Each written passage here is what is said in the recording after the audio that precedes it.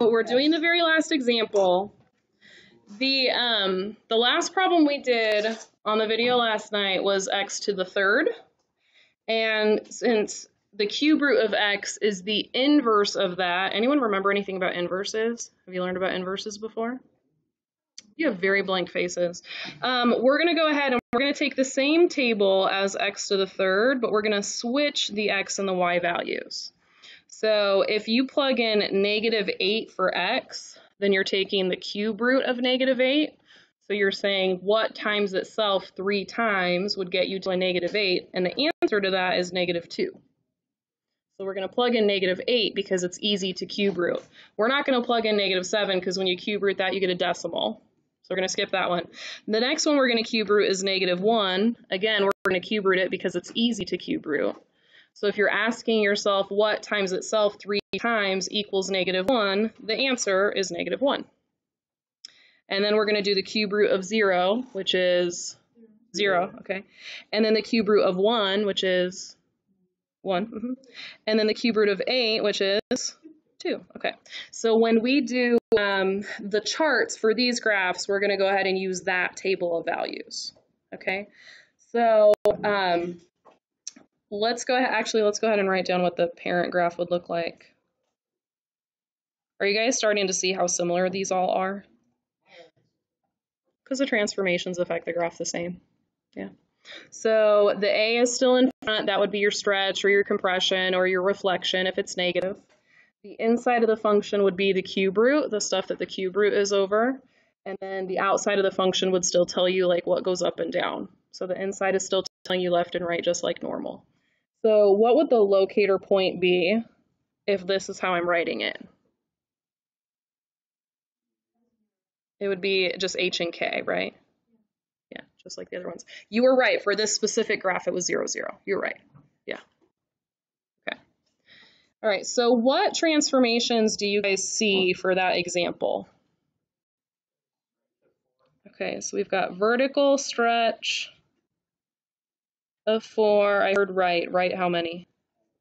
Right 6. Okay, and then last up 2. Okay. And then what's the vertex? Not the vertex, locator point.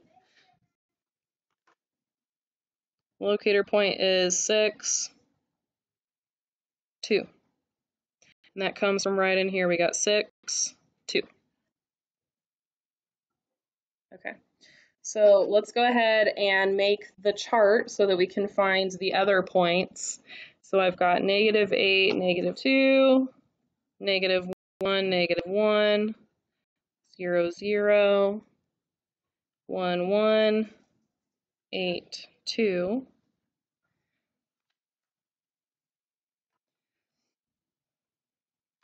Look, guys, I have a remote. So look, hold on. Zoom in. Isn't that ridiculous? Who needs a remote for that? I do. Because like leaning forward was like, oh, you gotta see my arm, you know? Okay. So transformations, let's do them. What do I have first? Yeah, multiply what by 4? The y. Okay, so I have -8, -8, -1, -4,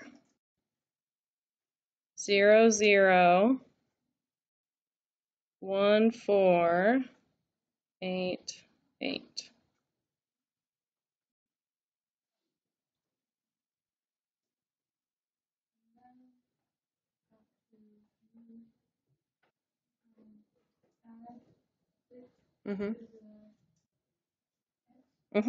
So right 6 would be add 6 to the x.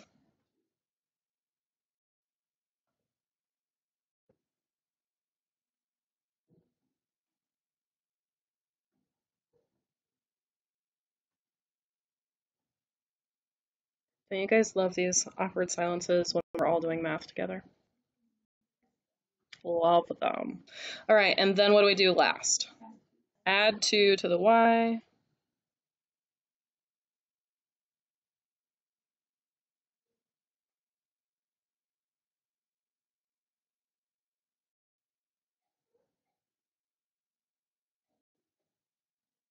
Oh, let me zoom out.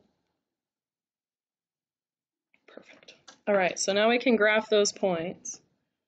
So -2, -6, +5, -2, +6, +2, +7, +6, and then the other one's off the graph. So just like a cubic graph, this is going to be like half of a U shape and half of a U shape. So this first part, this is half the U shape right here. And then here's the other half of the U shape. Okay. Look how perfect my curve is right there. That's like a legit, like that's a nice looking. Don't you guys agree? Yeah. You can bring me a trophy tomorrow. All right. What do we need to find?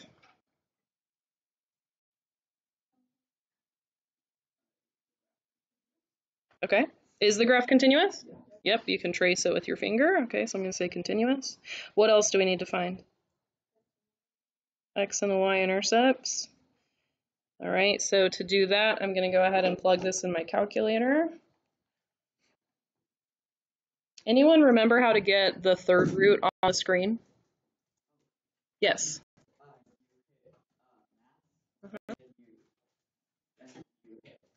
Yes, so math number 4. See how number 5 has X right there? It means you can put any number you want in there, but to do it, you have to type number first. So if I wanted a 5th root, I would have had to type a 5 already.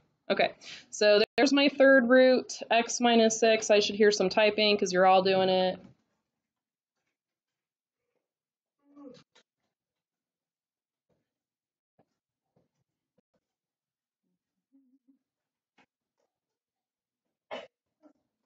Do you guys know why it has a little gap right here? It is continuous. Your calculator has a really hard time with any lines that look like they're going straight up and down for a second. So it's not that it's not continuous, it's that your calculator had a hard time. That's all it is. Yeah. Because your calculator only graphs functions, and functions have to pass the vertical line test. And the little, you guys know how the curves are made actually by little squares, right? Yeah. The little squares, for them to do this part of the curve, they'd have to be right on top of each other, and your calculator's like, no, I can't do that, it's not a function, so it makes a little gap. It's not because it's not a function. Huh? Yeah, I mean, they're pretty good. I wonder, do the color calculators do it? They do? Okay. Yeah. All right, so let's go ahead and look for the x-intercept. How do we do that? I do. Yours didn't graph it? Can I see your calculator?